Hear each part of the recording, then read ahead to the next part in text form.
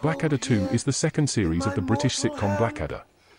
The series stars Atkinson as Edmund Blackadder, a cynical and scheming courtier at the court of Queen Elizabeth I. He is assisted by his dim-witted servant Baldrick, Tony Robinson, and the gullible Lord Percy, Tim McInerney.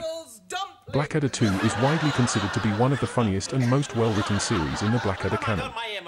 The characters are more developed and the humour is more sophisticated than in the first series. The series also features some memorable guest stars, including Stephen Fry, Miriam Margolyes, and Hugh Laurie. Some of the funniest episodes of Blackadder II include Money, Beer, and Chains. The series also features some classic Blackadder moments, such as Edmund's attempt to assassinate the Queen with a poisoned apple, and Baldrick's plan to win the Battle of Flodden Field by using a giant wooden badger. Blackadder II is a classic of British comedy and is well worth watching for fans of the genre.